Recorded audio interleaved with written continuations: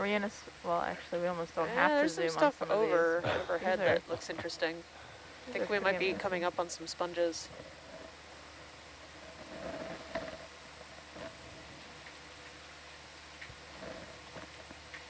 Yeah, I encourage viewers watching on Nautilus Live that the quad cam is something special. Sort of see all these different perspectives on this cliff face and the ROVs at work. I encourage you, if you're not already watching the quad cam, to kind of toggle back.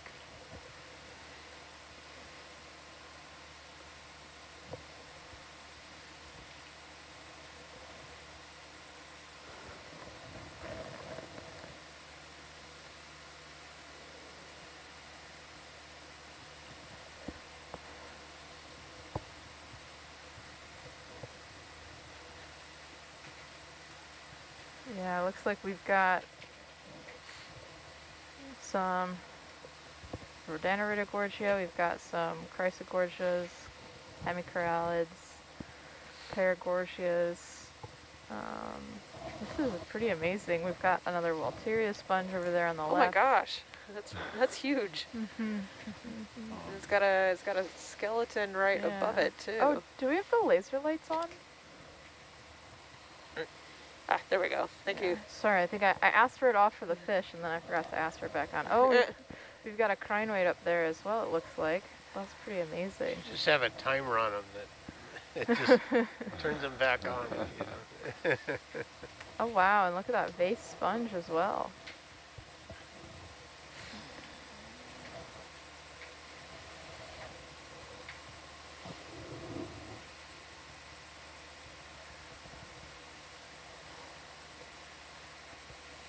A euplectillid vase. Thank you, Chris. Yeah, for those at home who may be joining us, we have an amazing group of researchers and scientists ashore who help with a lot of our identifications and are extremely helpful. And thank you to all of them for the work that they put in for this. Yes, mahalo and nui. Wow, this is, it keeps getting even better. I don't know. Wow, this is so amazing to see it, and it's... Looks like we're into pillow basalt substrate here. Not seeing as many intrusives, at least for the moment. Virginia, I know we've talked about this before, but I'm still trying to learn. How do we determine how old some of these corals are? Yeah, so there's a couple different ways. I think the original way was to kind of look at the base of the coral and get an idea of the growth. No, we're not moving right now. The growth rate. Do you want to keep moving? Yeah, you can do another step. Some of these corals grow in annual or like multiple year or 10-year rings. And so you can actually go through and you can date each one of those rings to get an idea of how much it grows annually. And you can also date the middle and the end to get like sort of an idea of the lifespan. And you can also get an idea if you've done that sort of analysis alongside like height, you can get you can kind of map out sort of this like growth. Oh, I think those might be another paragorgid with zoanthids down the corner there, or parazoanthid on the corner there. Oh, yeah. But you can get sort of a like lifetime to like age to height sort of area. Yeah. Or graph, and then you can start, these collections, you can start getting an idea of, their age based on, where they fall on that plot after many number of observations. So. I don't see it. Oh, thanks. Is there a way, I know we're not doing that sort of detailed analysis of the video as we're making these passes, but is there a way to kind of guess it? What age corals, how old this particular cliff face, the corals growing on it might be? I can't guess that. It's, one of the things is that it's very specific to each coral taxa, and not just, larger group, but sometimes the species as well. Oh, wow. yeah, it's pretty fascinating. And so, oh, this is interesting. That's another, looks like another bamboo. Are we at full zoom on this coral? Yeah, I can go in a bit more. Ooh. That's it. Awesome. Thank you. This is beautiful. It looks like a planar. I think there's a little sea spider on it. You see that? Oh, you're Little gray right. guy. Oh, good spot. eye.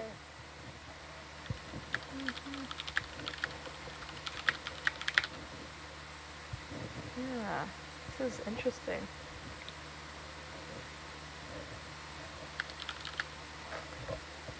Any relation to land spiders? No, actually, I don't think so. I think they're in slightly different groups. They're a type of crustacean, right? I thought Yeah. they were true arachnids. So I thought The too. pycnogonids? Yeah. I didn't think so. I think, well, I could be wrong. I can't remember now. Or the arthropods. I think they're arthropods. Anyway, there's one. Yeah. If we go back far That's enough, amazing. we're all related. Yeah.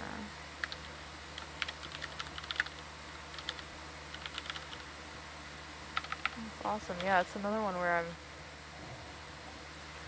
Right. awesome. Seven wide. Thank you. Yeah, so beautiful.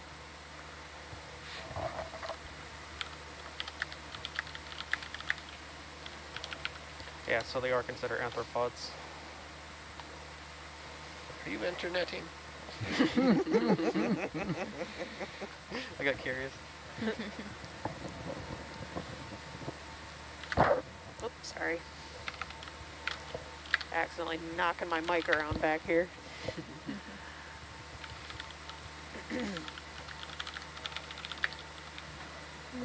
Yeah, so we had a, I think, wait, We go zoom back in? and check who it was. Zooming in. Yeah, Chris Kelly mentioned that this is probably a Jasonisis, which is planar, and the polyps are filled with sclerites, which make them appear very dense and white, which is very similar to what we're seeing, which is pretty amazing.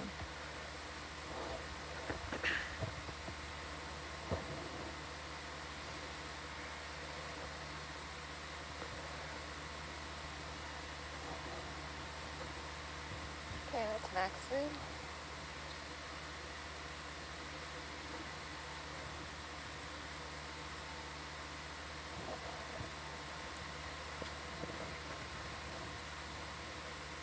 Oh, and there's a crinoid on the top of it as well. That's pretty cool. And that chrysogorgid in the background. These are all amazing. It's beautiful. Absolutely. And do we feel like it's the current and kind of this spot on these overhangs in this cliff face that's really allowing these so many different corals to thrive, so much access to food here? That's my hypothesis. You know, that these rocks have been here for a long enough time. And the corals have been able to settle and grow, and have had the food sources required, and all of that requires currents. That is stunning.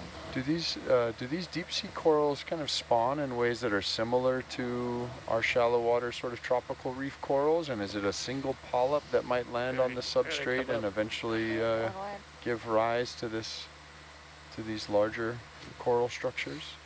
Yeah, I think it is. It's a single polyp that will grow into these structures. That's amazing. It's pretty amazing to think about the different methods that different coral taxa utilize to recruit. It's pretty astounding, actually. I have a friend who's actually studying reproduction in corals, and she's getting some very interesting results. Oh. Which is always great. Yeah, thanks, Virginia. I'm used to seeing, you know, oftentimes the effects or coral spawn. We'll see kind of large clouds. Oh, certain wow. certain times of the month, usually associated with, I think, the lunar phases, Yeah. and it's That's pretty great. awesome to watch at the surface. But so curious what that event looks like down in the depths. Yeah, that's something that a lot of researchers are studying. There are some corals. It's interesting actually. There are some corals that seem to maintain some of that pattern of spawning seasonally, and then there are some corals that they're continuously spawning. You'll find different coral within similar patches spawn it, like with basically they'll look at like the egg Going on size, and back the eggs there. will be of different sizes. Oh, interesting. Between the different corals, and so that sort of is like, oh, these are spawning at different times. I think Is that we the see captain? another predation event. Yeah, There's a the sea captain star said. on the right with the bamboo Where's the coral, captain like back a in the back there? polyps. Oh, Yeah. cool. There's a bunch of polyps eaten off. It Did seems you- like. Really? Did y'all want to pan over to that? If can, but that's okay. Robert, if can we not pan over to the right? I'm interested what's going on back there. I think, yeah, they were saying there was a predation event over here, a sea star. Yeah, I think just Captain off to the the screen. right. on the back deck. You can see the skeleton, and I think that might be We a having a problem back there? very big orange sea star towards the base. You can see all the polyps that are gone.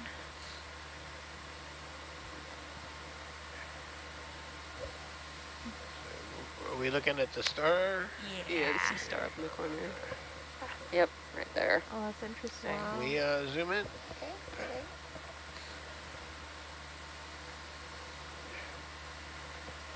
Oh yeah, Definite predation. Wow. that's pretty amazing. I think this is Wow. this is definitely the most number of predation events I've ever seen. There's good angle on it too. Really Yeah. see.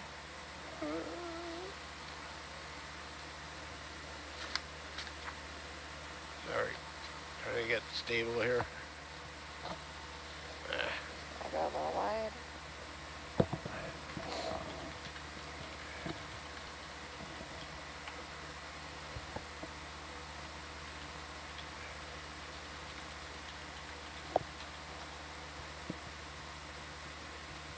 We just need Sir David Attenborough to come in and narrate the predation event, just like that. Seriously, yeah. Here in the deep sea.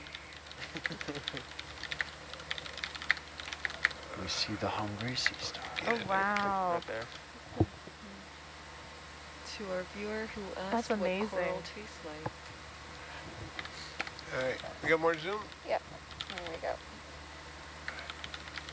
Beautiful star.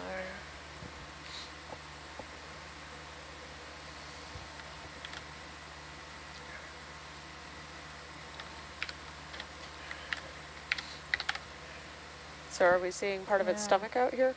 I think potentially, and you can also see that a lot of the polyps directly adjacent to the sea star have all closed. Yeah.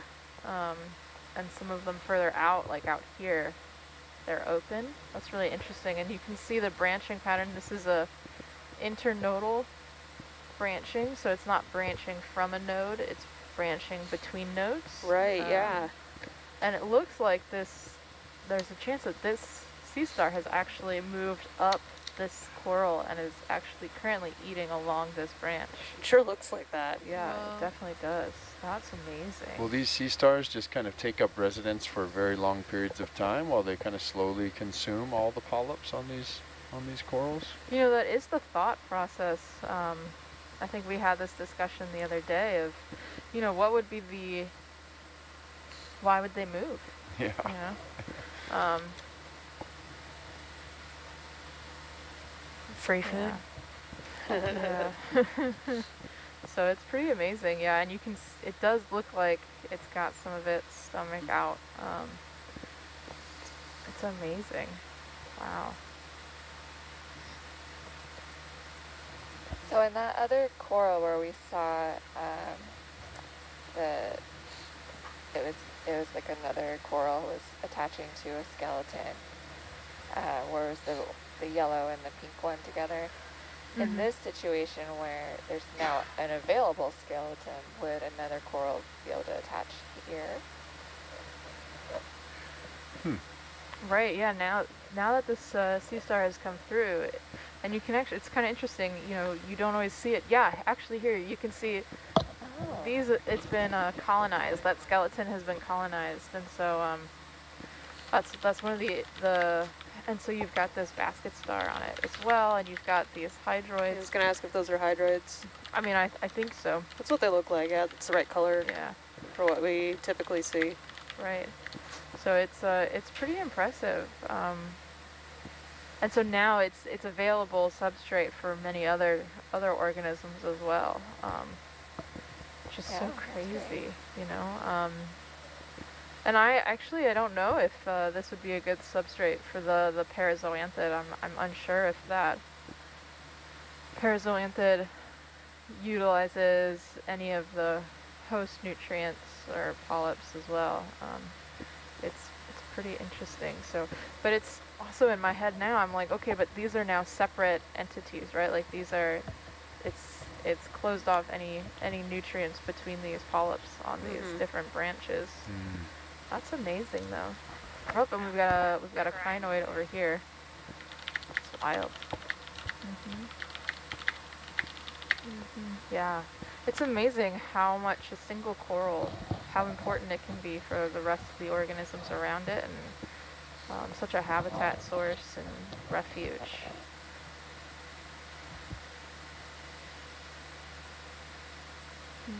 Yeah, and I think that might be a Goniasterid sea star, potentially a Hippasteria.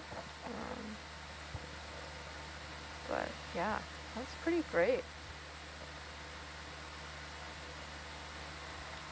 Wow, it's not every day that we see these predation events, honestly. It's actually very rare, even though I think we've seen one on every one of our seamount dives in this area. It does make me kind of wish that this predation event sort of triggered spawning, and they could just be like, oh, we're under attack, and they could just send their little larvae out into the water, but not sure, pretty sure it doesn't work like that. But Yeah, I'm not sure. I mean, I think it would depend on what type of spawners they are. I actually don't know if anyone's doing research on bamboo coral reproduction. Zoom out, Amber. But Okay, that's great. all Wow, right, thank you that's so some nice much. shots. Yeah. Beautiful. Thank you guys. So you're saying for people looking for a PhD topic, it could be Oh, absolutely. could be one.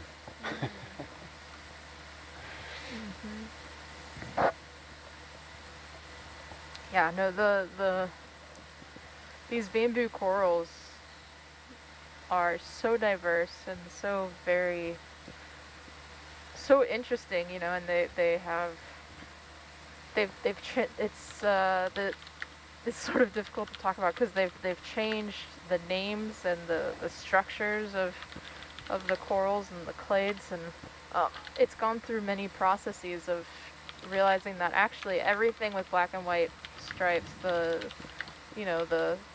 these that have this bamboo shape actually are not all in the same group. They're very, very similar in appearance, but they have very different other characteristics, and so it's that group of corals in particular is exceptionally interesting, and I think there are researchers I know that there are researchers who spend a lot of time on these bamboo corals.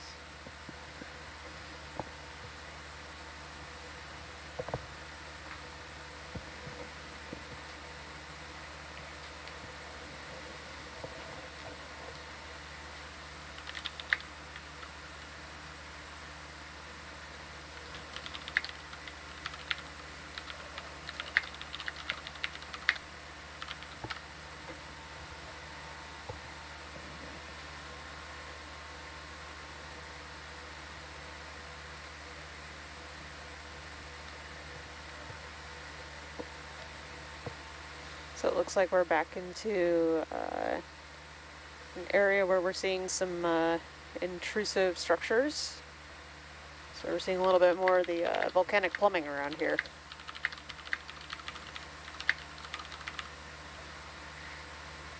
Wow, yeah. Robert, your mic Oh seems yeah, to is that be very low. is that another pic? Wait. No, that's It's a squat lobster. squat lobster. Wow, this is amazing. On multiple chrysogorgids, and you can see the squat lobsters within the chrysogorgids as well.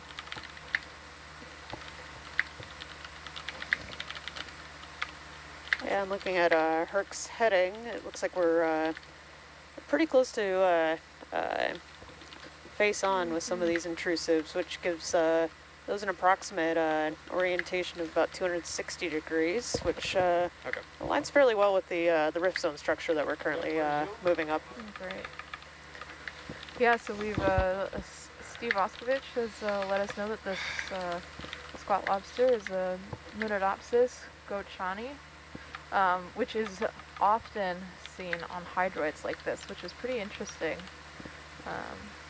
There are several organisms out there that seem to live exclusively or almost exclusively on some of these different corals and as well as sponges and these hydroids and such. And it's always really interesting. So are we looking at two different species of squat lobster there? I believe so. I think okay. Just based on the face structure and yeah.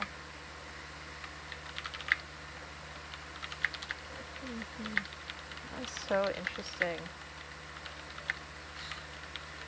That is great. Yeah.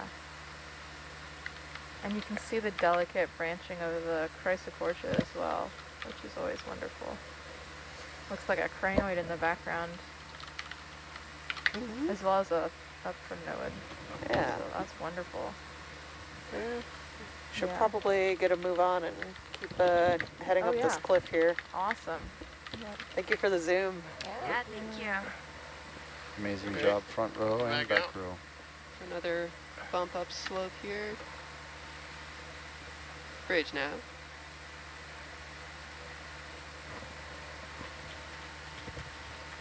Could we please move to 5 meters at bearing 290? Thank you.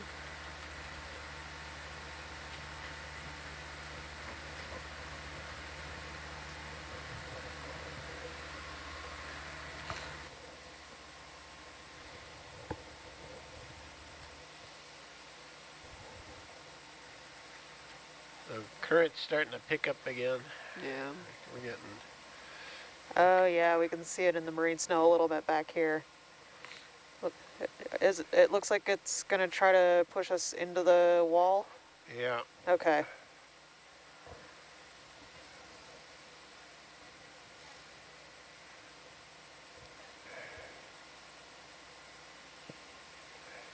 It's not bad yet, but okay. I just noticed it is picking up. Yeah, definitely. Wow. Hey, Virginia, take a look at this. Just beautiful. Yeah. There's some Wow, big yeah, corals that here. is amazing. These are beautiful. Looks like we've got some more corallids. Corallids, paragorgids. Wow, if we could get a zoom on this, that would be amazing. That is enormous. It's like a Right. huge chrysogorgia. Yeah, I think so. I think it is. Really? It's, well, it's that or it's a... Wow, look at that whorl formation. Beautiful. And several squat lobsters. That's the hangout spot. Sure is. Wow, there's so, and crinoids? God. These chrysogorgids are just some of my absolute favorite to find because they can host so many other organisms.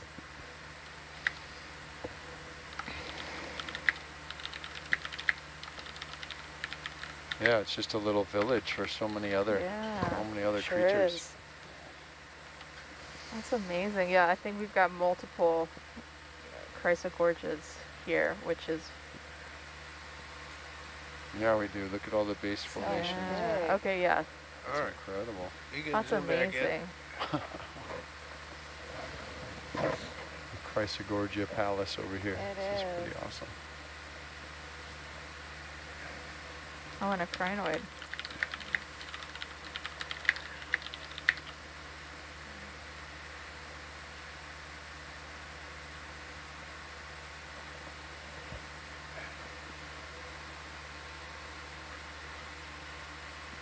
Oh, that's stunning.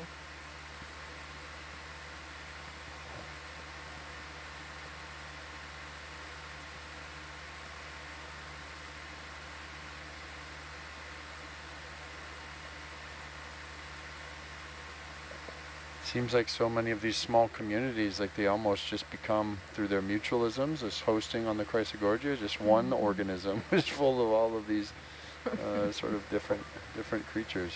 I know the Yeah. squat lobsters will bounce around a bit, but it's just incredible.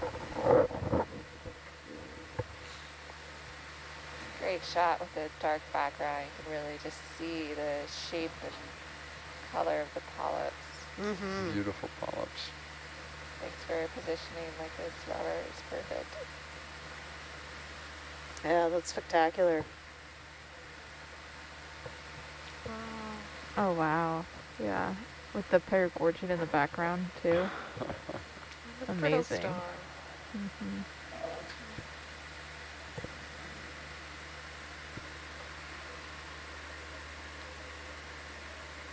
That's stunning. Imagine you can check our Instagram page later for some of these photos. Yeah. It's pretty impressive. Yeah, these are It's incredible. just incredible, and the polyps on those. That's such an incredible zoom. Thank you. Mm-hmm.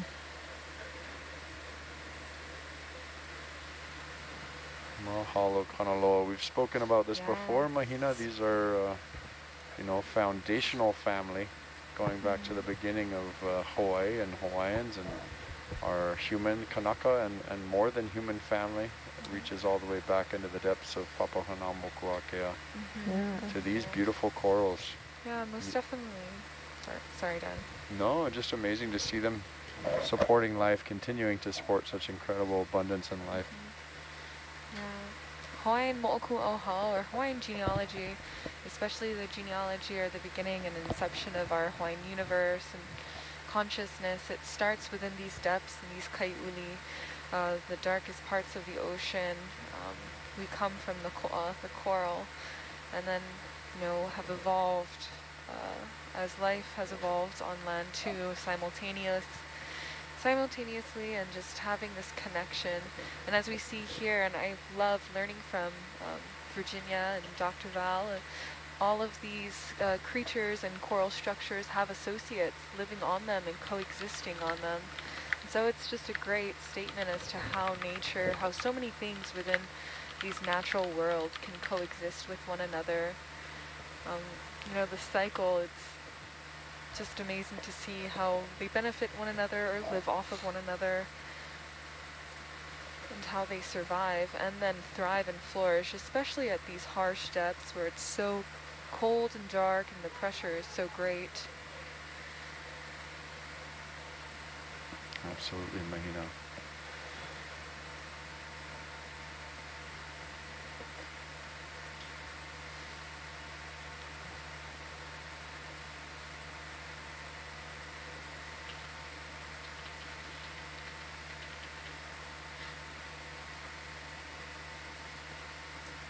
Oh wow, that's an amazing view of that spot lobster too.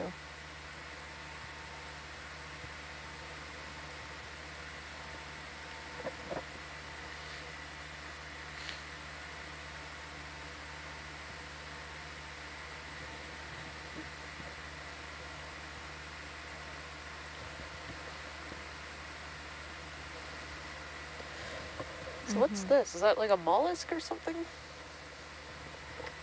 Could be an egg case as well. Could be an anemone okay. that's inside. I've been told that there actually are several things that will put their egg cases inside of corals. Okay. And since viewers can't see the telestrator, I'm talking about the pale yellow round thingy on the coral that just went out of the frame. You know, I've never been able to zoom in quite like this on one of these crustaceans. I mean, it looks like the way that it's hooked. Its legs are hooked around these corals. And I mean, it's pretty astounding. It makes you wonder if this is true, if it was adapted just for this specific coral. I mean, it's amazing to see. Crustacean foot morphology. We need to study it. What's another PhD? Could easily be one, yeah. How they're holding on. I think there's a shrimp. Oh, what is that? We're on the far right side of the screen. Oh yeah, that's an isopod.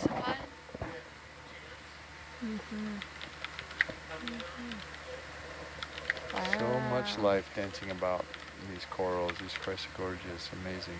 Yeah, it is. Sometimes it just takes, you know, sitting and being still and getting a really close look to find some of this really small scale diversity. And so it's pretty amazing, you know. Probably every single one of these corals that we see have associates with them, you know. So whenever we do studies, we're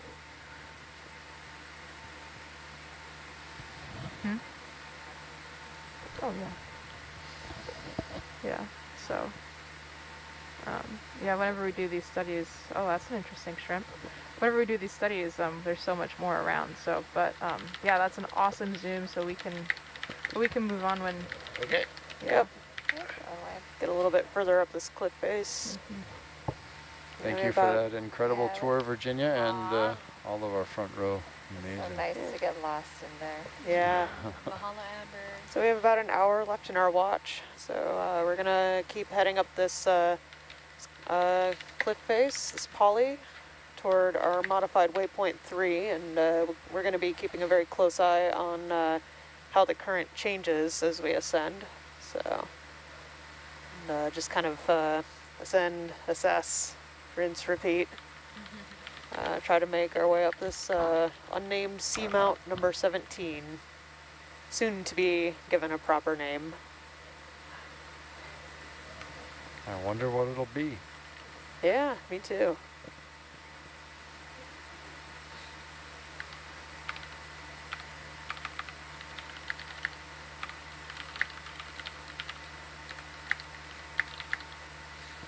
I hope the cultural working group over at NOAA and Papahānaumokuākea has a say and gets to lead the way in that. They're doing an outstanding job naming. I believe they are involved, yeah. I think that would be so fantastic.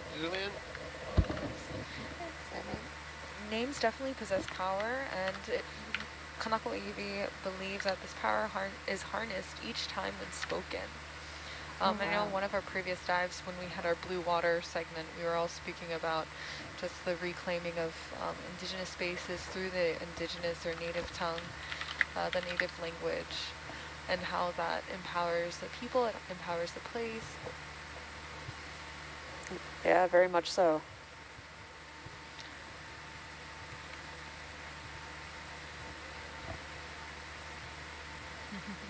That's really great. Looks like another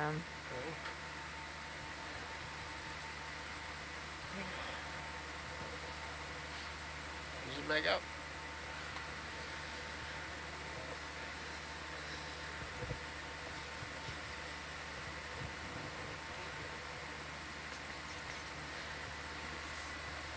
Although Hawaiian Hawaiian language can be very descriptive, and so I think some of our terms used to describe what we see in marine life and even life on land can be very descriptive, very precise. Any mana'o on that, Kukui? On names, in Olelo, Hawaii? Names in Olelo, Hawaii in general, I mean, with sea creatures or with crops and plants. Oh yeah. Beautiful mano'o mahina, and yeah, I totally agree. There's so much description that one can see in Olelo, Hawaii, and I think you were talking about earlier how sometimes these names also have kauna, deeper meanings, and it relates to so many things, and there could be so many similar things that one can use the same description of, but at the same time, with each and everything, there's also a deeper kauna behind why they were named that specific name.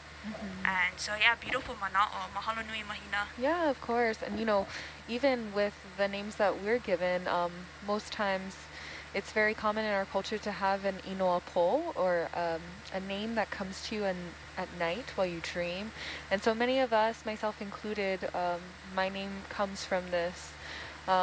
Oftentimes it's a parent or a family member who may dream prior to your birth, and a name might come to them while they're sleeping in their dreams. And then if so, then it's very important, it's imperative that that child is given that name. So like Kukui had also mentioned, there's a lot of other kauna, hidden meaning behind a name, similarities. Yeah, like for example, like a lot of the sea creatures have, when people develop names for these sea creatures, you'll also oftentimes see them used in other instances, like pe'a, sea star. If I'm not mistaken, mahina, pe'a also means sail. Yeah. And so it's really interesting to see the kind of like how they came up with that terminology for a sail and a sea creature at the same time. Yeah. Do you have any mana'o on why that may be, or how they would use certain descriptions to name certain things? Not necessarily. I know va'a related, canoe related, one of our steering blades on the canoe, ahoy uli. Ahoy is a paddle, and then uli, as we've mentioned, because our name of our expedition is actually ala omwana kai uli. Uli can mean a spectrum of blue. It could mean the depths of the ocean, the depths of the sea. As you know, Daniel has mentioned before, our oceans and our Moana Nui Akea is a archive. It's a place of knowledge. It's a realm, a sacred realm of our ancestors. So on board, when we're steering, oftentimes, or this part of the canoe, this tool used on the canoe, is called a hoi uli. Beautiful. And there's so many places that have names, that are given names, are often their characteristics are often used in the naming of that place. There's a place on Maui, for example, called people call it Thousand Peaks, but its traditional name, I believe, was Pako'a, and Pako'a refers to the touching of the ko'a, or the coral, on the water, because it's oftentimes so shallow over there, and so that's why I believe it was given the name Pako'a. Oh, wow. And so a lot of times like Mahino was saying, on these expeditions, a lot of mana'o thought goes into these naming processes, like what the objectives are, where they're going, what they're doing it for, and the reason behind it. So yeah, a lot of mana'o goes into naming not only people, but also places and things that we oftentimes see. Yeah. And this is another beautiful Paragorgid with that sea star on it. And you can see a chrysogorgia in the background with their the squat lobster.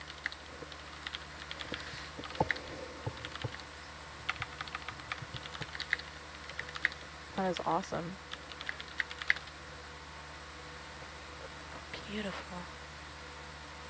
Absolutely beautiful. And it's interesting, it actually looks like this Paragorgia once broke slightly, but it's still alive, which is pretty amazing. So that's pretty great. Awesome, thanks. I think this is great for us. So we can move on when y'all are ready.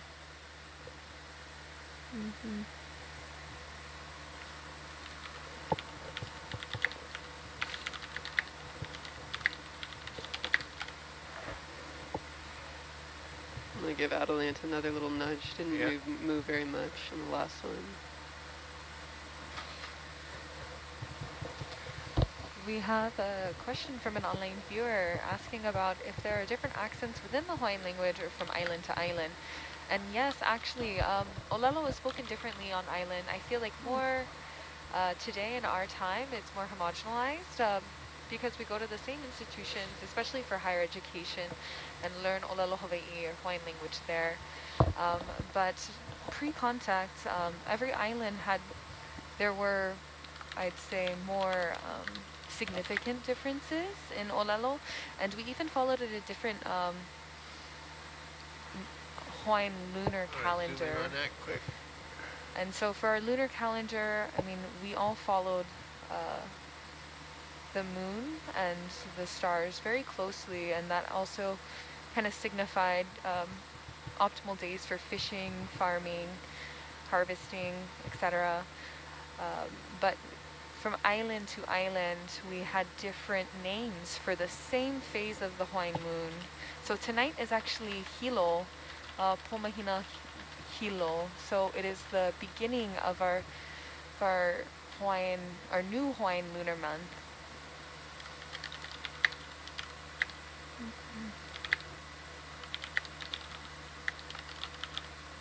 And also, it's really interesting to hear, people across the Pai'aina speak Hawaiian. People from the island of Ni'ihau also have a very distinct dialect as well. And also, even going to other post-secondary education institutions, sometimes they have different spellings and different diacritical marks that they use among institutions. From what I hear from some of my friends who attend Manoa and Kahakaula Ke'elikolani at Hilo, sometimes their spellings may differ as well, but yeah, it's pretty much, the structure is pretty much the same, the accents are pretty much the same. And when you go to Ni'ihau, then that's when you start to hear differences in accents as well as different letters being used. Most definitely. And you can say with very similar with Hawaiian Crow English too, otherwise known as Pidgin. Yes. Every single island has a slightly different terminology, lingo, words used to describe many things. Yeah, even among generations, sometimes you see different words being developed within that same language, that same language structure, but different generations oftentimes end up using different words for different things as well. It just goes to show how language is always evolving. Oh, wow, that's a lot of chrysogorgids. Oh, wow.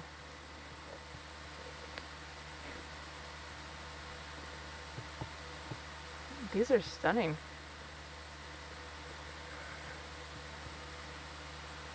Oop, wrong one.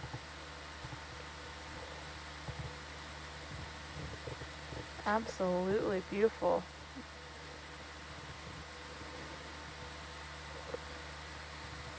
Yeah, would it be possible to get a zoom on one of them and then kind of quickly move back up? Can you zoom in? All the way over on the right. Fortunately. And that lonesome Paracalyphtorphora? Yeah, it looks like an... Oh, hemicorallium? Get a zoom to Amber. I don't see the say again? bubbliness. Take a zoom to. I can't. Zoom in. On this? Yeah. Sorry, can I finish one first? Yeah, and that's then fine. Yeah. Okay, I'm full zoom on Hercules.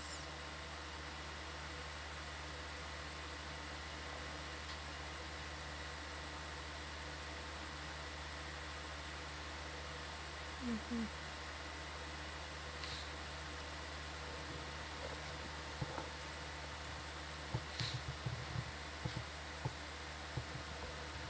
was running out of hands.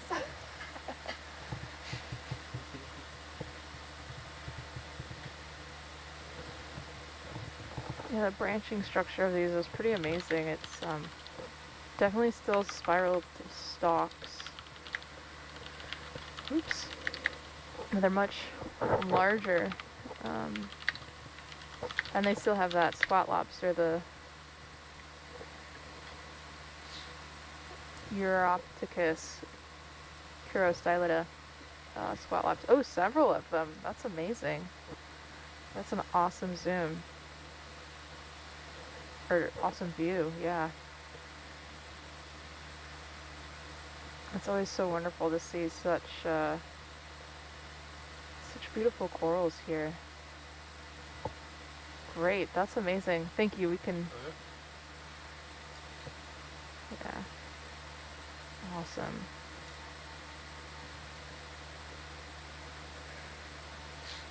It's amazing to see such a dense cluster of them as well. All on this rock face, or this outcrop here. That's pretty stunning. Wow. And we've got some Paragorgias there as well. Here. Okay. Awesome, thank you.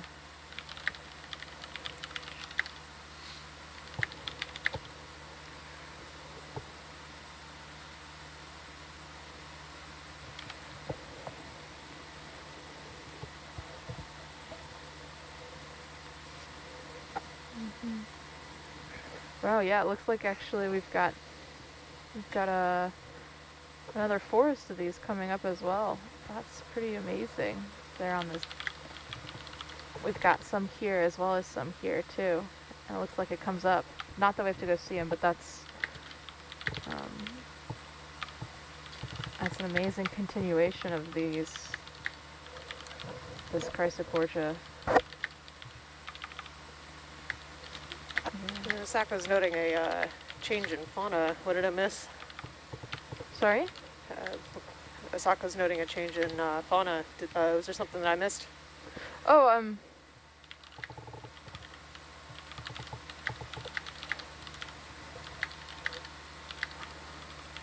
oh, no. I mean, the chrysogorgids have changed. Okay. A little bit, but I think, I guess we're fewer of the bamboos. And actually, I guess, yeah, the fewer of the bamboos and the hemicorallids, and now we've moved into far more chrysogorgias. And that's actually interesting too, because I associate chrysogorgias with areas that can take a little bit, have a little bit more sediment moving around too. That just comes from, you know, past experiences of seeing some chrysogorgias in areas where you don't think you would. Oh, look at that squat swimming around in that Paragorgia. That's amazing. Awesome. Thank you for such a great view.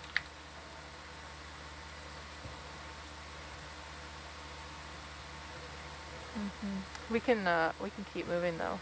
Okay. Thank you though.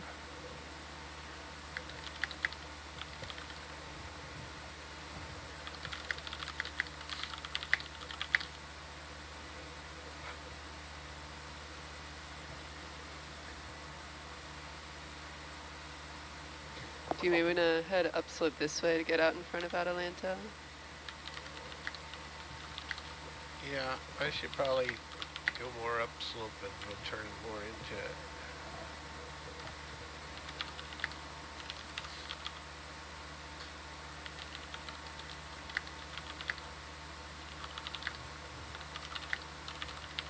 All right, coming up.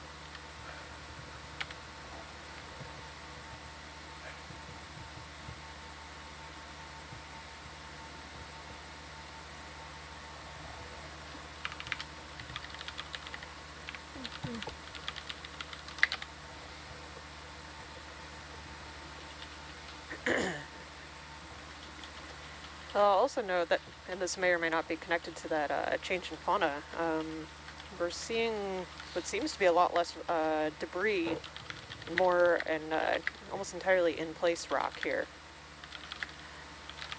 Oh, that's interesting. Yeah, you're right. And we've got some crinoids and another sponge. Oh, and looks like a pseudoanthamastus on top of a stalk. It's pretty amazing. And maybe another small walteria there on the left. I think so, yeah. Yeah, I think...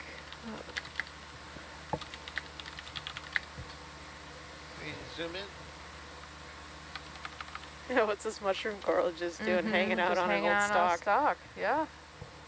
Gotta get creative sometimes. Yeah, I think that's one of those pseudoanthamastus because they've got a shorter stalk. But Okay.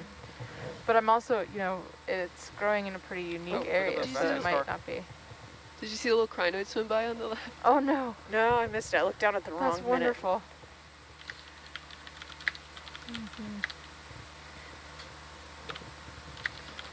Alright, zoom out. Awesome, thank you. Let's switch over Yeah. to survey and see where we are. Yeah, still have about 2/3 or so of this slope to go before the next waypoint. Yeah, it just gave us another ship move to Awesome. keep us heading up there. Sounds great. Virginia, I have a question about the color of the corals from one of our viewers about the predominance of white or the absence of pigment. Is that due to the lack of sunlight at this depth?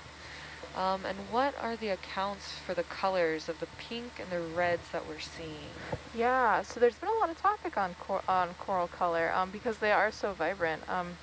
One of the things that I've learned on this trip actually is that someone was saying that these corals, a lot of them have distant sort of relatives that were in the shallow spaces, and so they didn't lose their colors. Another important, and so instead of, you know, they didn't lose their colors, and so they still have these pretty vibrant colors. And that's something you get a lot of those questions too when you see the very, very beautiful purple corals. And then also, you know, these pink and red. Do you remember that? You know, red corals, anything that's red in the deep sea is very difficult to see. And it might do a really good job of blending into its background, which could be beneficial. So, yeah, it's really interesting because I don't know if anyone has really studied exactly that evolutionary those evolutionary adaptations or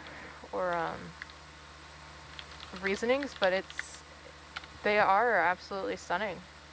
That is true. Mahalo, thank you so much for your ike, your knowledge. And thank you for tuning in with us. Those of you who are joining us, we are on the exploration vessel Nautilus in Papahanaumokuakea Marine National Monument on a currently unnamed seamount. And we're just diving and seeing all of these beautiful ridges. We have people tuning in from the United States, Canada, UK, Germany, Palau, Philippines, Norway, Netherlands, Mexico, Italy, Finland, Spain, Denmark, Australia. Mahalo, thank you so much for viewing and exploring the depths of the Kaiuli, the ocean with us. Yeah, so actually a Sacco just let me know that, oh, there's a Rhodaniridigorgia, that actually Paracalyphtorphora and hemicoralliums have colors in their sclerites, and so which is sort of the skeletal structure that makes up the coral skeleton. But for the acidids and some chrysogorgids, the color is actually in their tissue. As well, primnoids have color in their tissue. So some of the colors might come from the different you know, different methods that they're using to support their skeleton as well, which is just wild. There's so many different ways to be a coral in the deep sea. What coral would you be? If I could be any coral, oh, I would love to be a chrysogorgia. They're so beautiful. But nothing elaborate, you know, maybe just a bottle brush chrysogorgia, you know, the geniculata, or, you know, I don't need to be an irridigorgia or a, you know, one of the spirally ones. Just happy being a, you know. What about y'all? Which coral would you want to be? I think I would be acanthogorgia. Mixing everybody up, or mixing me up. It mixes me up all the time. irridigorgia too flamboyant? No, that'd be great. You'd make a great Victigorgia. I think I'd like to be one of the little shrimps living inside them. It seems cozy in there. Ooh, yes. I want to be one of those little shrimps in the with sponges. Would y'all live? Oh, What was that, Umber? you get like a nice big glass house. Ooh, Oh, yeah. yeah. But which house would you live in, a sponge or a coral? I think a sponge. Yeah, the sponge. Fewer things are eating it. Yeah. You got a minute here. I still think I'd be the rock. Yeah, fair. Spoken like a true geologist. Yeah. Zach, what coral or Oh, wow, stunning. what coral would you be? Or critter? Critter. Ooh, critter. Actually like subtropical type corals, so probably a pectinia, because I love pectinias, the spiny cup corals. Oh, nice. Ooh. I actually have a few in my aquarium at home. And You have Wow. a saltwater aquarium? yep, I have a salt and a planet aquarium. I do Wow. cichlids, planet aquarium, and my pride and joy is my reef tank. I do a lot of stony hard coral, That's awesome. a lot of chalices, euphyllias, pectinias, and some clams. Ooh. How big is this thing? It's a 62 gallon, 65 gallon, I think. A cube? 2 by 2? 2 by 2 by 2? It's like a 4 by, no, not 4. It's like a 3 by 2 by 16, 18, something like that. It's a weird shape. And then I have another one I have in my garage. It's one I hand built. It's Wow. it's a 4 foot by 3 foot by 18 inches tall. And that Oh, one wow. I've been kind of holding on to for a big project later. I had a saltwater aquarium until about a year ago. Just got too nervous because I don't live with anybody else. I'm by myself, so it was all automated. I'd go away. I could be away for 2 months, and that Wow. tank survived because it continuously changed water out. I had yeah. 200 gallons of fresh seawater, and Oh yeah. so it continuously had a dual head peristaltic pump to Oh, wow. Oh, okay, transfer the yeah. water continuously. Yeah. Wow. Yeah, All around a mine. very complicated tank. Yeah, that's pretty complicated. Mine's pretty simplistic. But too many things can go wrong and Yeah, if you're not around. disastrous consequences. I gave it up. No, mine's pretty simplistic. I got a algae turf scrubber and a protein skimmer, and that's it. I pay some. I had a roller mat filter that Yeah. continuously rolls the Yeah. used mat up. Yep. Yeah, Oh, wow. And so yeah, it was I pretty fancy. got one of those, and I got, like I said, the algae turf scrubber. It kind of, what it is that you kind of grow nuisance type algae inside of it using high bright LEDs, and the Yeah. thought process behind Yeah, it a is, refugium. Yep, it acts like a refugium, but Yeah. it uses green hair algae instead of Cato, Caulerpa, and stuff Yeah. like that. And so Right. we're out here talking about saltwater tanks in the middle of the ocean. Yeah, The irony. Yeah, I know, right? you got this great big one here that takes care of itself. Yeah. But it's so wonderful to like understand that process even more deeply, understanding the chemistry of it all. Thank you. Yeah. I really admire people who can do Yeah. those tanks. So yeah, so like back to it again. My aquarium, it kind of takes care of itself. I don't do any water changes on it, which is, you know, some frown upon it. But I mean, the way my system works, like the turf scrubber itself, you know, it sucks up all the nutrients, and you know, you don't have to, in theory, have to do water changes. And I mean, if I do, it's usually because I dose something, or accidentally overfeed, or someone overfeeds, or something like that. Something going on with it, and it's usually the only time I ever do water changes. But other than that, it takes care of itself. You'll have to show me some pictures if you have I'll them. show you some pictures. Well, I don't know if I have to ask my wife to take a big blown up picture because I have some of the of my corals. That's it. Because I do have a chalice that's like that big. I got from that, and it's like a big old, almost small dinner plate size. It was a big heave. Speaking of corals, Oh, wow. we have another viewer too, kind of curious about coral bleaching at this depth. Has it been seen? Have any of you folks experienced it?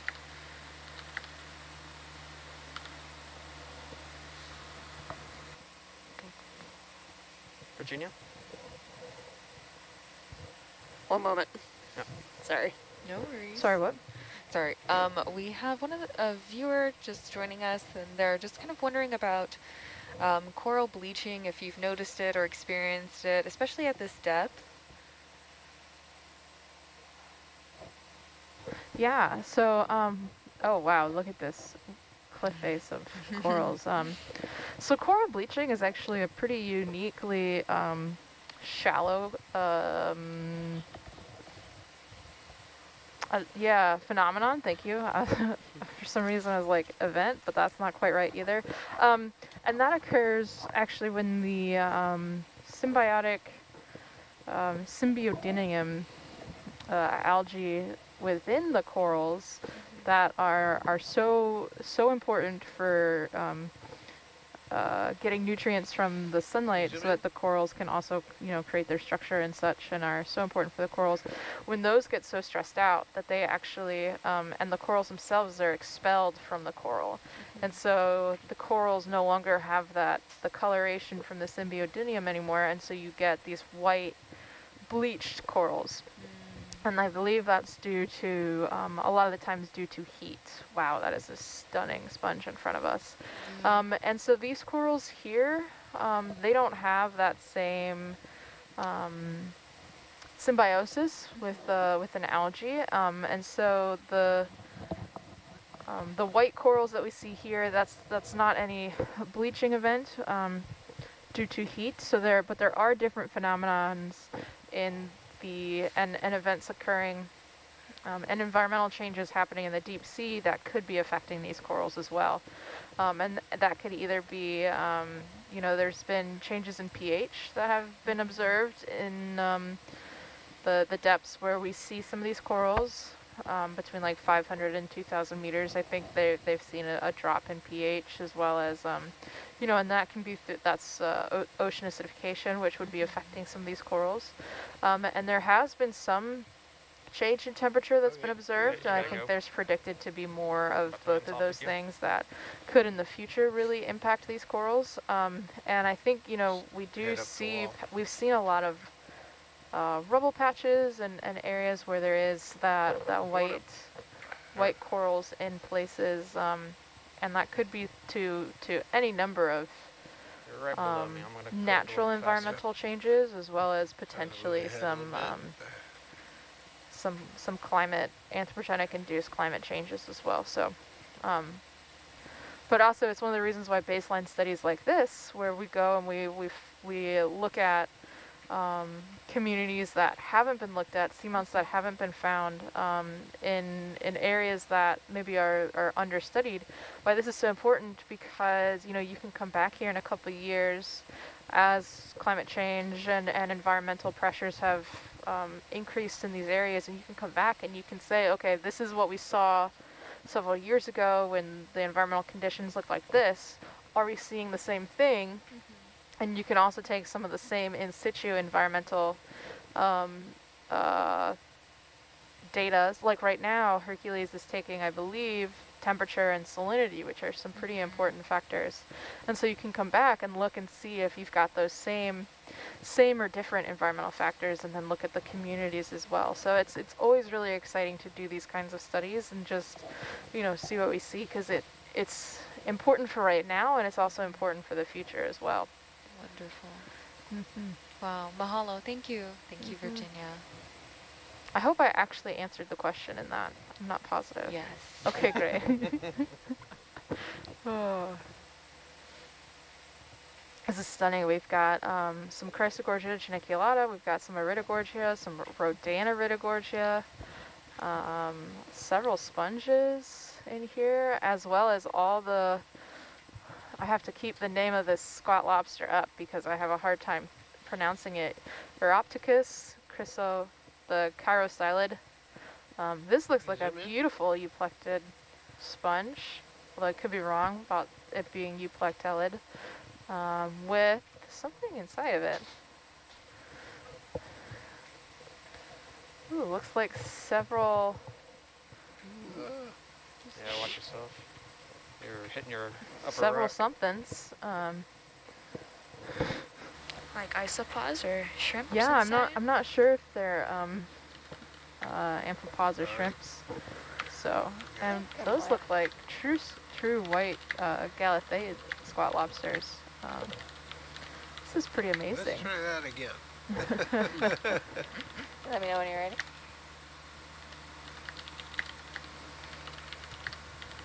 Okay. Can you zoom in again? Zoom in. Yes, there is much mahalo on the internet, Virginia, for the greatly detailed and insightful answer about the corals. So, mahalo, mahalo. Thanks. Yeah. Yeah, they could also be. We have one vote for anemone associates as well, but it's kind of hard to see these light pink. That's interesting. About to be right above you again, Robert. Yeah. And beautiful chrysogorgias. Right, not run into it.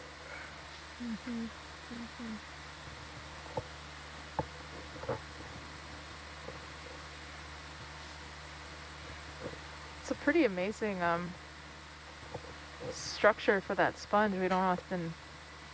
I don't know if I've seen a sponge that looks quite like that actually.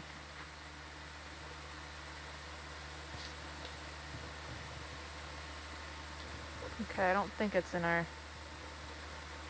It's not in our collection guide though, so that's good. Wow, that is beautiful and several spot lobsters. Okay, great. Yeah, thank you. Thank you. Thank you so much for that. Coming up. Two.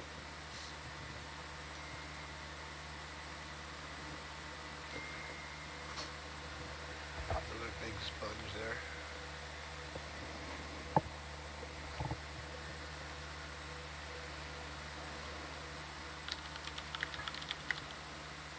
Oh wow, yeah, another beautiful sponge. Quick zoom. I think it might be a hexactinellid sponge. Yeah. Yeah. This one.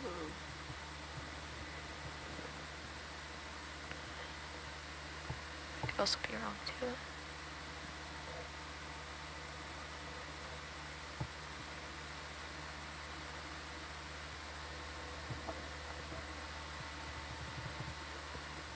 We've got just one little squat hanging out in there. Sure enough. Wow, these are beautiful.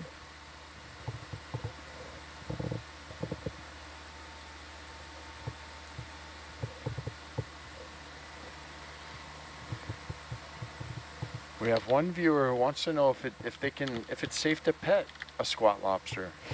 It's safe to pet a squat lobster. What do you guys think? Squat lobster, honestly, probably. They could hold a pencil. You know, but yeah, I'm not. I mean, a lot of these, they're pretty small. They're pretty small. Some of How do you these, so. train them to hold a pencil? Like, And just it would make them remind suffer them through of school. the coral. Yeah, I mean, I think it's one of those things. You give a crab or something like this a pencil, and they will just hold it. Not that but I do not recommend bothering any of these creatures on the seafloor.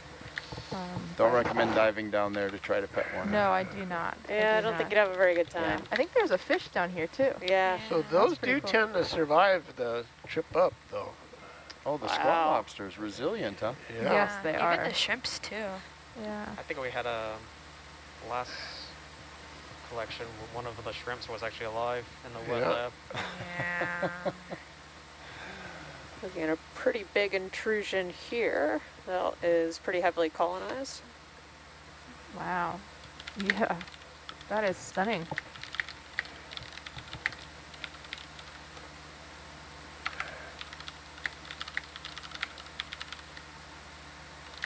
And it looks like it's had at least a couple of generations of colonization on it, looking at all these empty holdfasts. Yeah, it's got several sizes of similar corals too. You've got the chrysogorgia geniculata and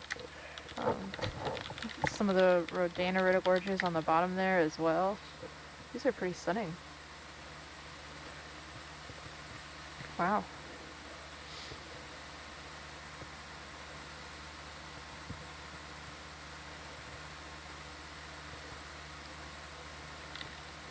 What an amazing sight. Oh, and it looks like a Faeridae in the back too. And look at, you can see all these holdfasts here of lost corals as well. And that can be to any number of things, including the fact that, you know, I mean, there could just be boulders that rolled down here too. But that's pretty amazing. Big sponge over here. Ooh. Wow. It's so Oh cool. my gosh. Like there's something in it. Is that too. another one of those vase Can you sponges zoom in? that we saw believe earlier so, today? yeah. Looks like a coral inside that sponge. Oh, I wonder if Oh it, my- oh, look, it looks like it broke off. Oh, Like it yeah. broke off from Caught it. above Yeah. Sure enough. and it fell in here. I didn't do it. No. And it still has an associate on it and everything. Right. So it's just hanging out there, apparently thriving. I mean, Possibly it furniture. could, I mean, I have no Yeah. idea. It could just survive. I mean, it's not like it has a root system it needs to survive, so Not that I know of. it seems like that's a good place for Yeah. it. Maybe the Wow, base sponge even great. helps Yeah, attract there's probably a lot of flow right there. Yeah. Yeah. Thanks to the sponge. Well, and sponges can create their own, some sponges can create some of their own flow as well. So Yeah. that coral might just be happy sitting there living in its lane, you know, flourishing. Might have been like the tumblings. Might have done it on purpose. Maybe like the tumbling snail instead it's the tumbling chrysogorgia. Chrysogorgia. There I go, making up species again. Wait, did you zoom out? Oh wow. And what a spectacular dive. I've been running back and forth between ship to shores, but we normally share a lot of other media from the ship on those interactions, but just been turning over to the live feed. Starfish. Yeah. Oh, wow. Wow. That is a beautiful beautiful starfish. Yeah. Wow. It's got, what, a crab or another squat lobster next to it? I can't tell yet. That's a big Oh, one. having a hard You one. zoom in? Oh yeah. Having a hard time seeing it. Oh yeah, that's a large squat lobster. Okay. Wow. Oh, who needs those? That is a gorgeous rock, Dr. Val. What a Yeah, It is, yeah. So that's another dike okay.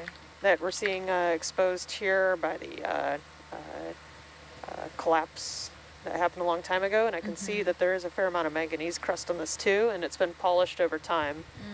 So again, more field evidence for this mass wasting event, or events happening Is it a many crab millions of years crab? ago. Yeah, that looks like a A crab crab? Wow. Yeah. Yeah, There, big thanks, Brad. crab. Oh my Wow. gosh. Oh, Yeah, it looks armor. like it's missing a leg or two. Crustaceans are Aw. cool. They are cool. Labeling this crab.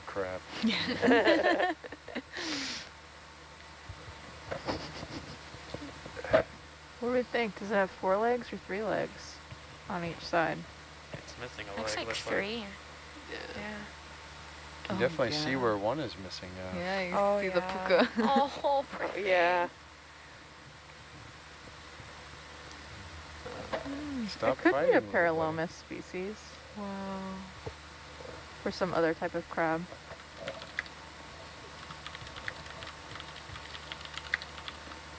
Yeah. If it does only have 3 walking legs, then it's probably in the king crab group.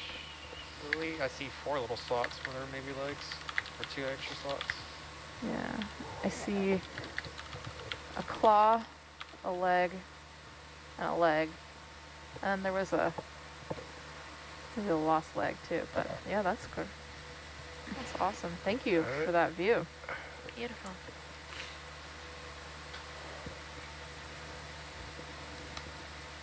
Wow. Look at this. Man, that rock structure, just incredible. It is, yeah. So polished. The cuts on it, it's Yeah. gorgeous.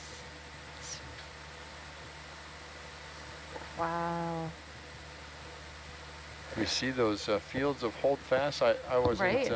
yeah, that's just evidence of kind of a history of colonization by corals over time, and some of those colonies have just died out, but this would have been maybe colonized over a long period of time? Is that what the presence of those suggests? I'd imagine. I mean, if this formation has been here for ages, so it could just be that these corals have been growing around for a long time. Oh, that's Some sort of anemone. Is that a flytrap anemone? Can't tell if it's a flytrap anemone or just a weird looking regular anemone, to be honest.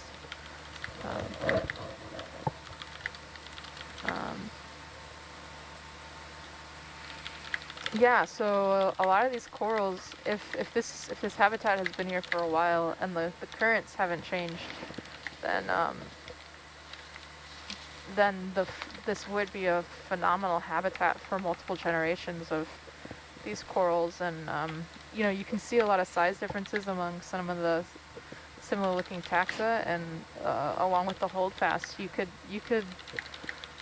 I would think that this would be potentially. Looks like it's got Oh some my That's gosh, yeah. gorgeous. Look at all the That's basket an stars. incredible view. You can see in the Atalanta view. Check out these basket stars, just kind of hanging out on the very tops of the corals. Yeah. Wow. Come up a little bit. Oof. Yeah. What a view. It's on almost Atalanta. haunting on the Atalanta.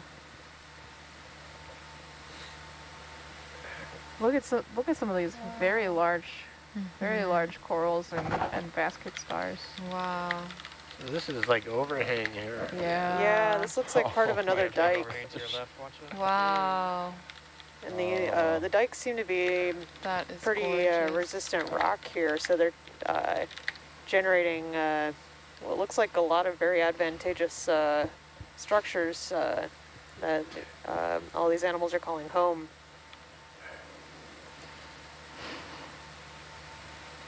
Absolutely, what I needed was this dive with all of you in the control van.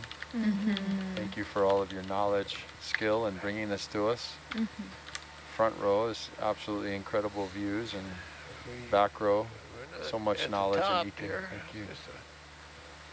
This is amazing. Alright,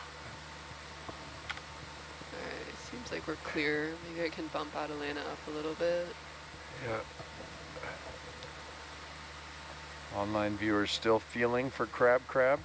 That friend has seen some things and done some time, says our online viewers.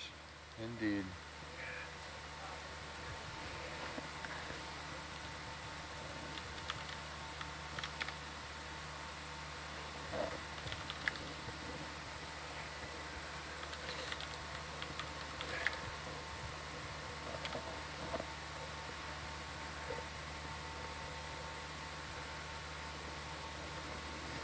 Wow. Well.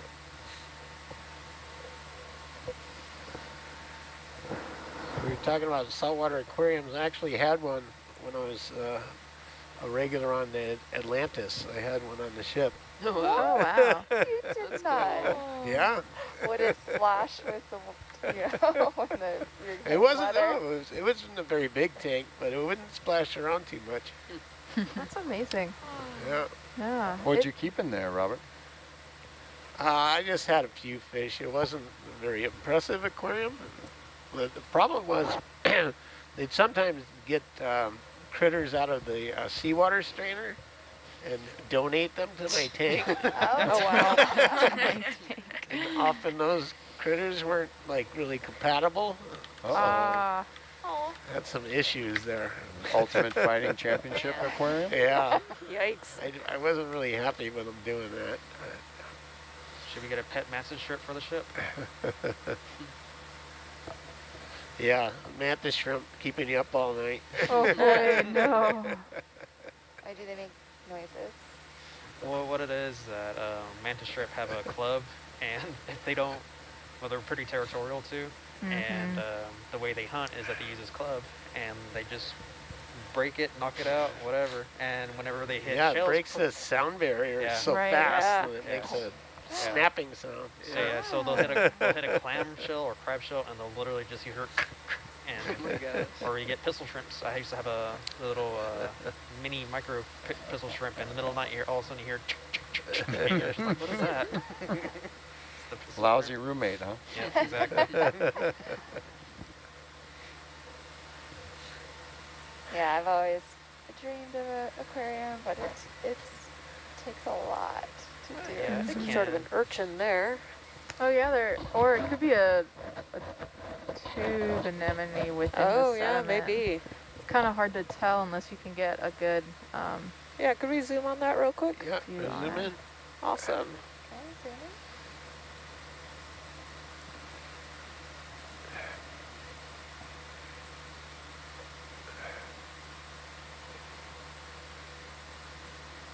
Yeah, I don't think that's an urchin. Yeah, no, that looks like a tube anemone. There are a couple of them that will create a tube from their mucus, and they'll kind of stay buried partially within that sediment. They're pretty cool. They're pretty common in sandy areas as well as among like coral rubble and on the edge of like coral rubble and sandy areas. So. Well, I found a perfect little spot right here. All right. Awesome. All Thank right. you so much. Thank you. Oh, I think that was a green thing. Oh, green thing. Great thing.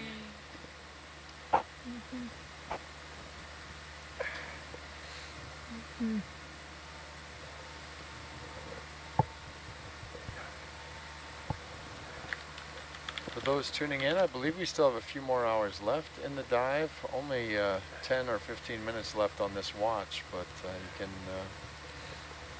stay tuned in. Dr. Val, has the dive plan changed much from the original one? As far as you know? Yeah, there have been some shifts. We have a new waypoint 3 that we're approaching, and so instead of kind of doing a dogleg over to the left of where we're traversing and kind of going up part of that that poly, we're sticking a little closer to the ridge because we have been dealing with some current issues that have really slowed down Herc's movement. So at the moment, we're in an area that gets a little bit less of that current. So we're in the lee area, just off a ridge, and traveling up that way. And then, you know, as time allows, we'll try to catch back up with the planned route further up section. Great. So yeah, it's just, you know, can't predict what the currents are going to be like on an unexplored seamount. So that was a little issue we ran into, and it just means getting a little creative and finding a more mobile pathway up on the fly. Outstanding. Done masterfully by this team. It's the sixth dive on this unnamed seamount number 17, Papahanaumokuakea, part of the Ala-a-Moana Kaiuli expedition. You're about to be on the end of the leash in a second. Yeah. 8 to 12 watch is nearly coming to a close. We helped kick off this dive last night, Hawaii time. Yep. About 14 hours ago, a little over 14 hours ago, and I think I'd still have another 6 or so left, 6 or 7 hours left to explore this seamount. Maybe I can put in another ship move. Yeah. too. Yeah, let's do it. At the end of the rope. Yeah. Oh, this is stunning. Yeah. Can we zoom in? Zooming.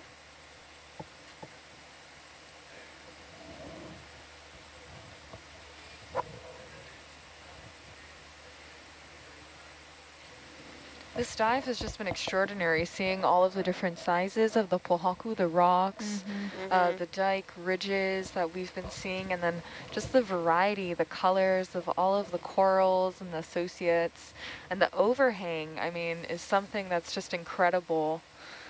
Absolutely. It's been amazing to witness, and especially after doing, you know, 3 of our archaeological dives, I think this is all what we all we're looking forward to seeing some beautiful life, abundance, and color.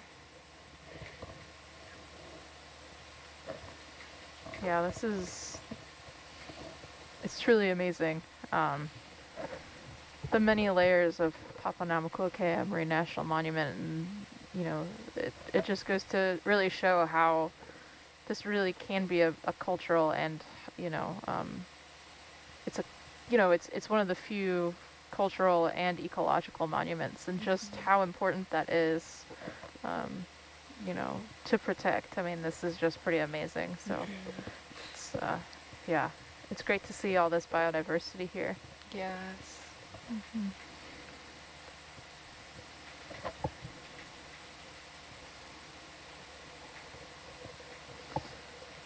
Oh man. Still 1,000 meters to go, 1,000 meters up to go till we're at the summit of the seamount as well. So there's a lot of seamount left. Yeah. Right. Stay tuned. So hopefully we'll be able to make it up there before end of dive. But you know, if we don't, you know, that's just kind of how things happen too. Just it was a bit of a struggle early on in the dive once we picked up that current, maneuvering the vehicles. So so yeah, the current is definitely a factor on the seamount in a way that we hadn't yet really encountered on this expedition. Sometimes happens when you go exploring. Sure does. Yeah. This is stunning. And we've got some crinoids there on the bottom. Yeah, just a couple of crinoids hanging out. Oh, it looks like a small Paragorgid. Just a baby. Next to the Chrysogorgia geniculata with the Carostylida squat lobster in it. Wow, these are stunning. This is fantastic. There are a ton of squat lobsters. You know, the only thing this dive is missing right now are some of those giant Poliopogon and Bolosoma sponges. And chocolate. What? No chocolate. I'll take care of you next. There was talk early on that somebody had a lot of chocolate, and I haven't seen any chocolate. Someone has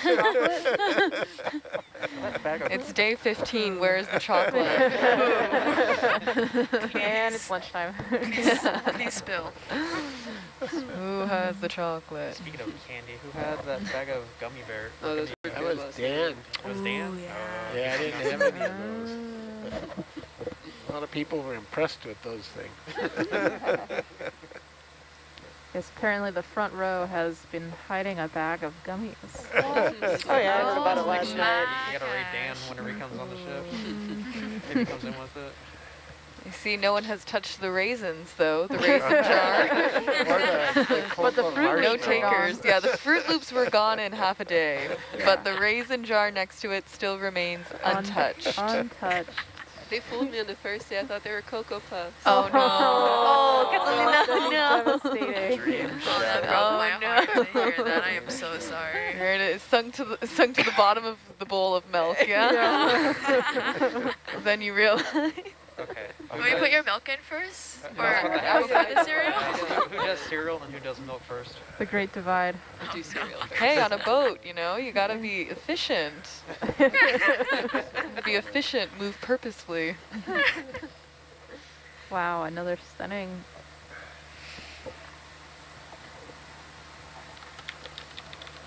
More. All right, More. what's this orangey red one that's near the center? Are you talking about Mint? this one? Is that like a Yeah. bubble gum? Yeah, that looks like another Paragorgid or Right, that's the bubble gum. coral I want to be. Oh yeah, it's beautiful. Oh yeah, we're zooming in on that. Look at that. That's just great. Videographer's Very choice. Yeah. I'm in here kind of tight. I'll try to go down a little bit, maybe give it a little bit more.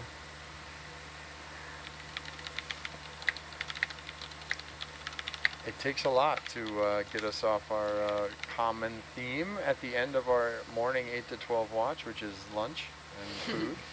But these corals can do it. These Paragorgia, chrysogorgia is beautiful. Could we also zoom in on the yellow fan to the left too, if that's possible? Okay.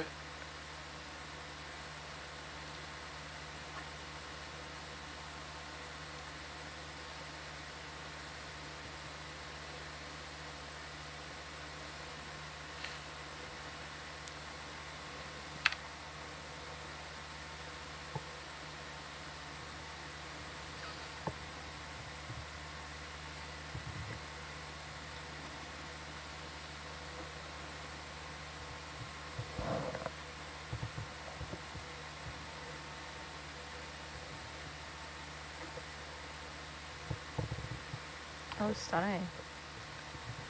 And the And gradient it's of an color is so interesting. acanthogorgid. Mahalo nui loa Sacco. She says that it's an acanthogorgid. Oh, wonderful. Yes, thank you so much.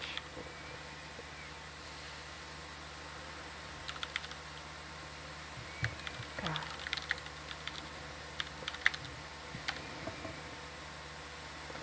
So beautiful. So beautiful here.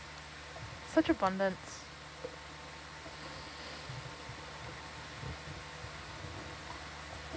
And there's the basket stars, and it's like a, what is that on the right? Another Paracalyphtorphora on the right, and more chrysogorgids, and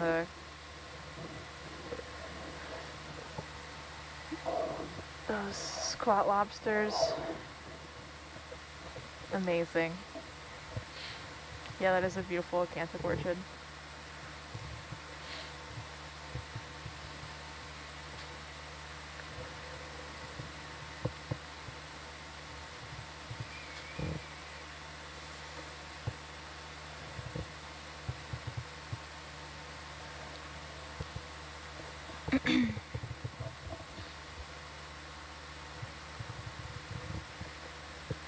Right? Awesome. Back it Beautiful. off. Yep, ready to roll. Thank you.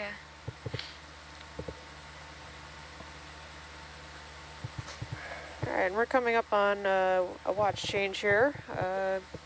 Some of the next watch is starting to come in, so yeah, we'll get things handed off, briefed, settled, and then we'll be with the 12 to 4 watch. So, thanks everyone for joining us. You'll start hearing some new voices in the next few minutes. Amazing to be with you all. Mahalo nui. Mahalo Stunning. yo. Mahalo Yeah. yo ako. Thank you so much, everyone. This has been Mahalo great. nui. It's been a wonderful journey with you, and we'll see you folks soon. Ahui ho.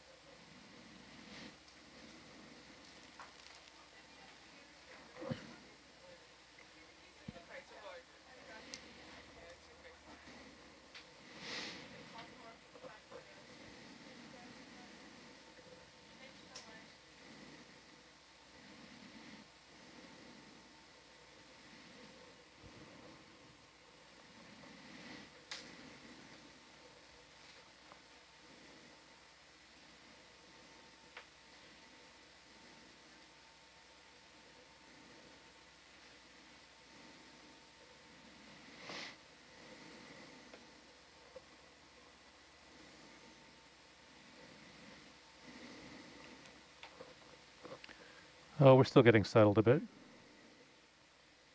Roger.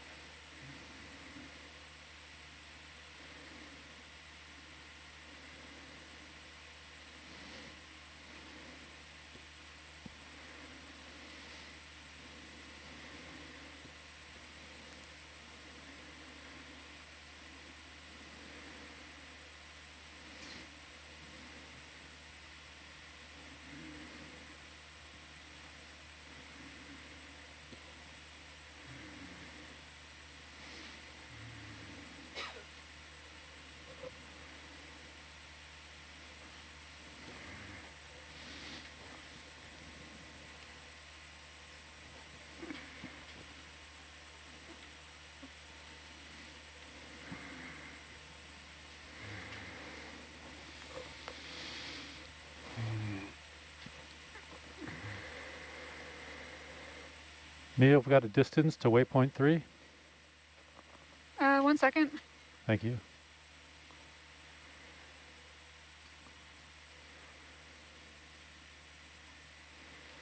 Just over 300 meters.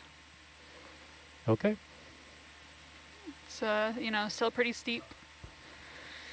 Have to climb our way up meter by meter. Yeah, it takes time.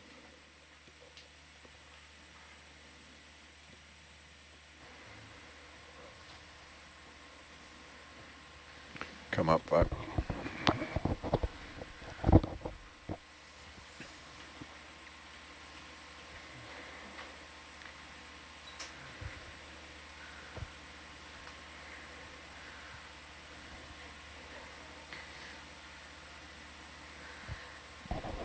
Yes, it's great to be back on another shift and still get to experience this wonderful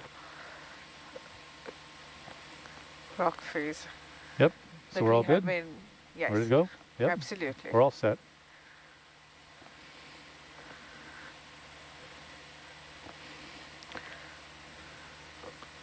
Back row's good to go. Mm-hmm. We are settled in.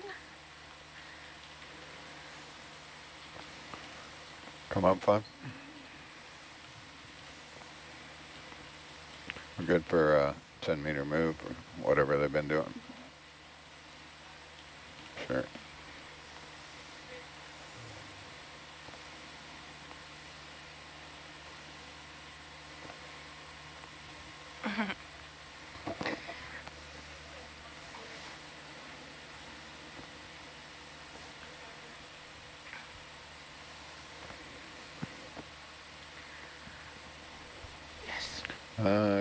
Come back down 5 for a minute.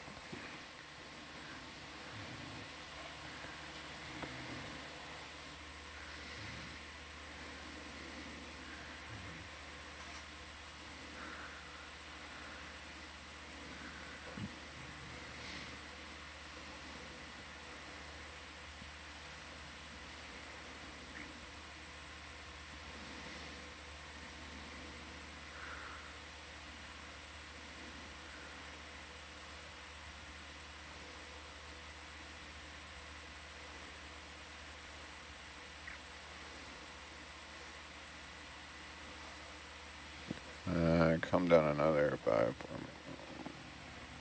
So I try and get around here. Get a shot of this big tree trunk.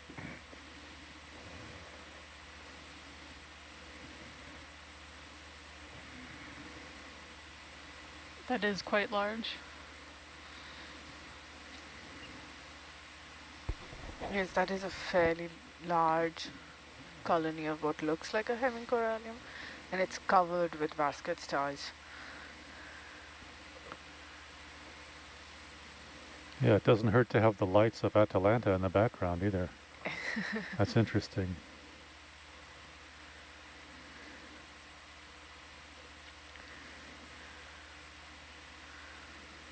Try and back up for a DSC here. I'm tight to there and bouncing a little, so. Yep, had one shot in, but it's a beautiful spot. And we see lots of chrysogorgids.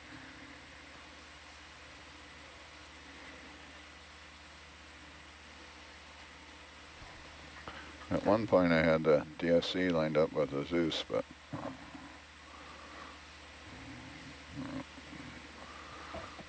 I lost her, didn't I? So shot with Atalanta in the background there. Crop that out.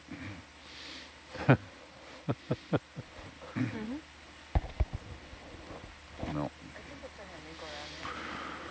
Okay, you can come up 5. Good afternoon, good morning, good evening. We are just getting on the 12 to 4 watch.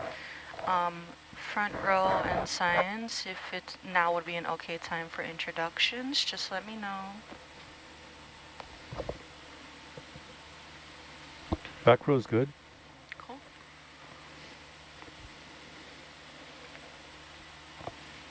Front row's good. I'll start. I'm Dan. I'm the bus driver tonight. Thank you, Dan.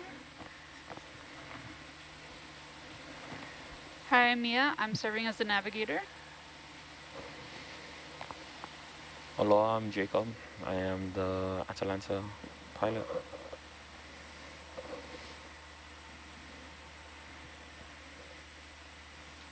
Aloha, my name is Jaina. I'm the video engineer on watch.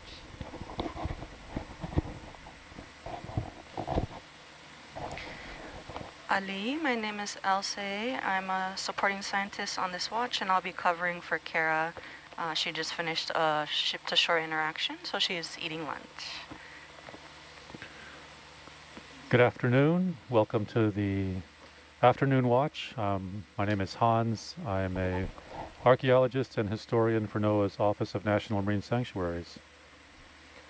And I'm Upashana Ganguly from India, and I'm a deep sea biologist studying the evolution of a group of deep sea octocorals. I'm currently a PhD student at University of Louisiana at Lafayette and serving as a biologist on the team. Taylor Ann? Hello, I'm Taylor Ann. I am the science manager and data logger on this watch. I'm also a research assistant at UCLA, and I research microplastic pollution in the deep sea. Hope you all are tuned in and excited for all these amazing corals that we're seeing.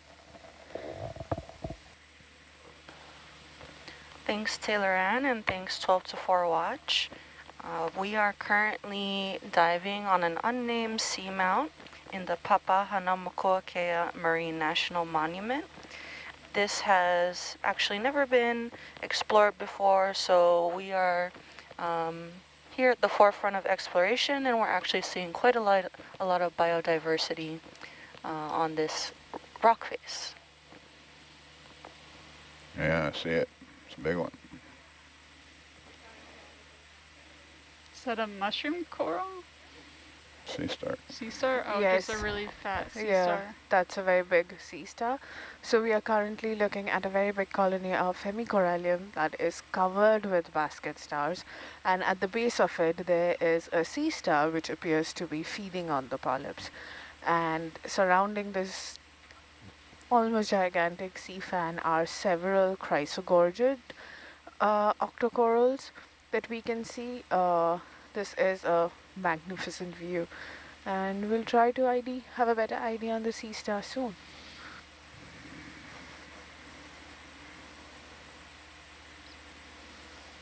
It's too big, I can't get in there any closer.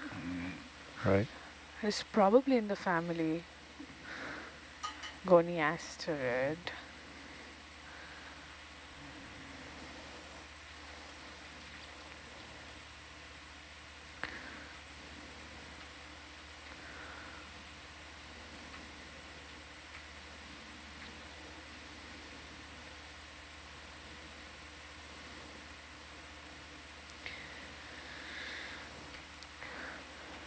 And that is another sea star whose arms we're seeing, or is the same one? I think Is it's it the same one. same one? Yeah. That is a big sea star. Yeah. It's very fat and happy. And do a snap zoom there for us, Janet.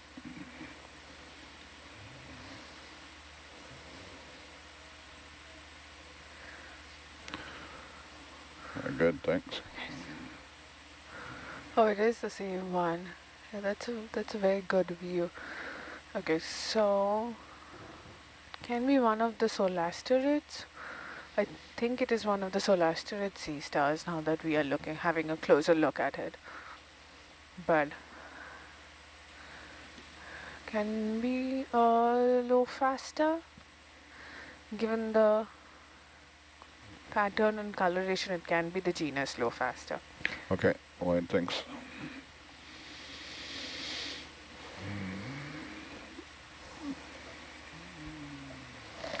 We're seeing two different kinds of hemicorallium or corallium. One, I think the lighter fan, the one which is bigger in size, is probably a different species from the darker, more oranger fans that we are seeing.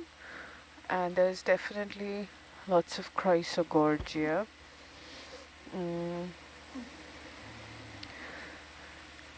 I am aware that there's a new genus, pseudochrysogorgia, but I don't know how to differentiate between those two. So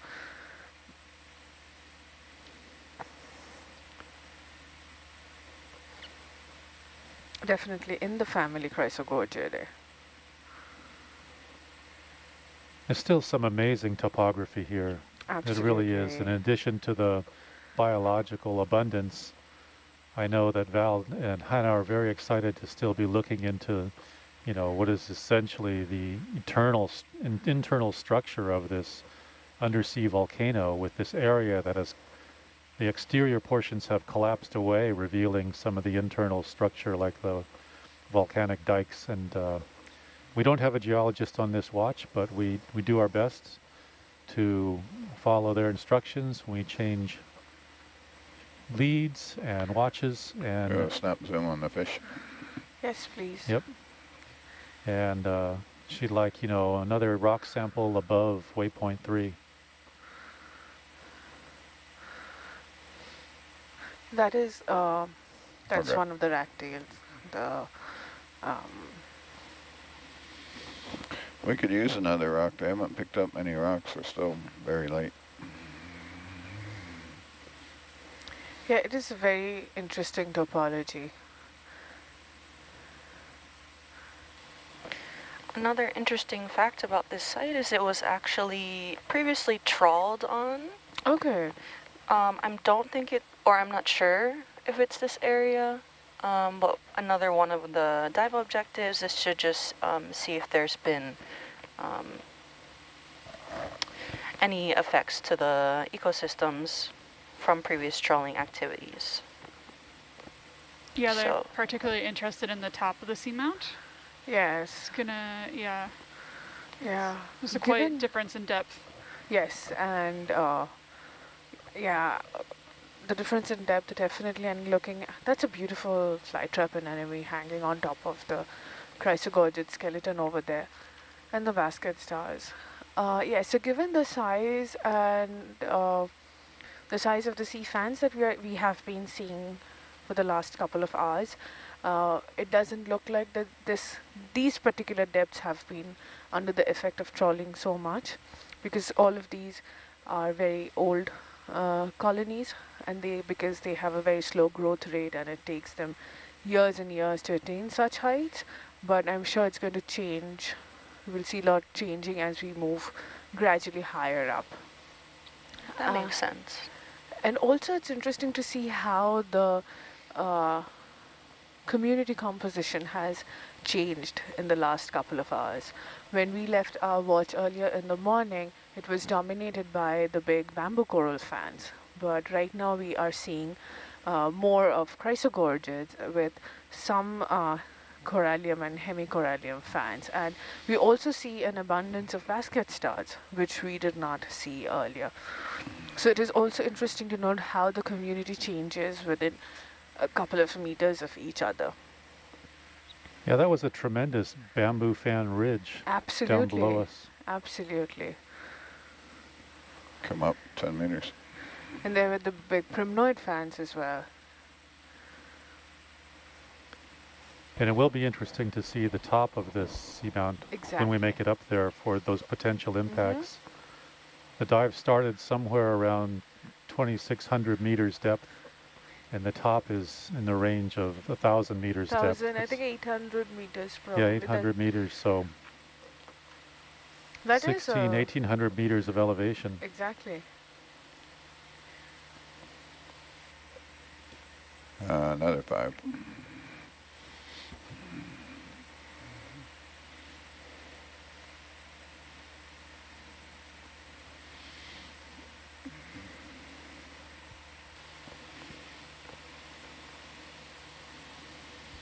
I was loath to leave that ridge. I can move the ship over there if you want. Well, I'm asking the back row. Or I had to step back over here to come up. We're getting. So you're asking if we want to move to a nearby ridge? The ridge I was following, I've abandoned, and I've moved to the north, probably 20 meters to. I need to come under Atalanta to come up this particular feature here. Right. You want to stay on the big corals, I would have to move the ship perpendicular to our route to the waypoint. Right. My first reaction would be to continue to the waypoint, but what do you think? Yes, we can continue to the waypoint. Upashana, okay. And if we see something that is different, we can stop for quick zooms if possible.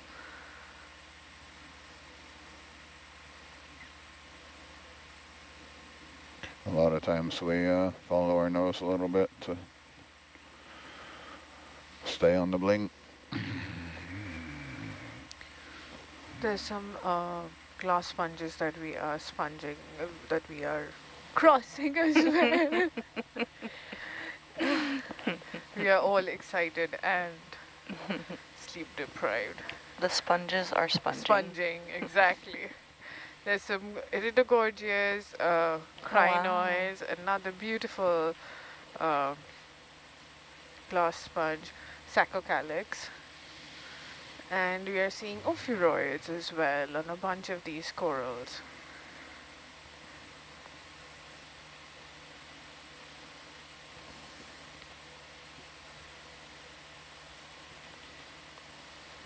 Come up a bit. Sponges are sponging, I like that.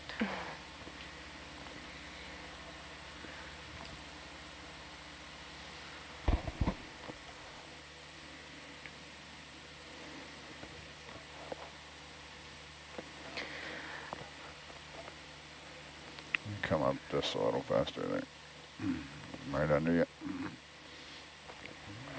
So today we are diving with our two-body system, which is Hercules on the bottom and Atalanta on top for some bird's eye view support. And the advantage, or one of the advantages of Hercules, is that we have 2 lasers that you can see on screen. And we had some questions in the chat earlier about size, but if we ever miss those, viewers can also use the lasers to get a sense of scale.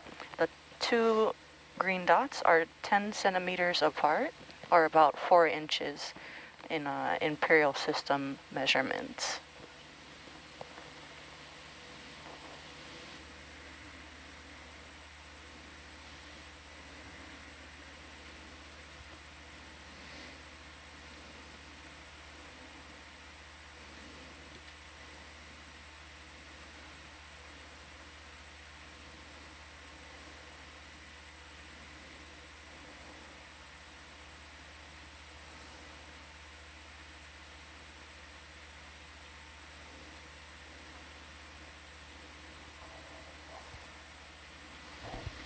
There's another very beautiful hemicorallium fan with the basket stars. It is interesting that whenever we are seeing one of these fans, we are encountering also a larger number of basket stars which are on them and also on the chrysogorgids around them. But we are not seeing so many when we are moving away from those big hemicorallium or corallium fans. Upashana, so sorry.